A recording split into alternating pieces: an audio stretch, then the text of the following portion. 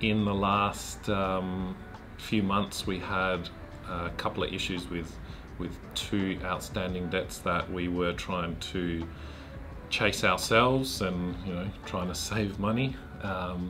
And so we kept doing the phone calls, the emails, the follow-ups and everything. We didn't get anywhere. And then I thought, look, Wade's next door.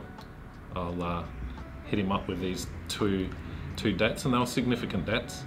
And one of his team members, David, did a really good job. He got the first debt within probably a couple of weeks. And then the second one, we came to a reasonable resolution, and so we were quite happy with how David handled that process. Everything was really nice and quick.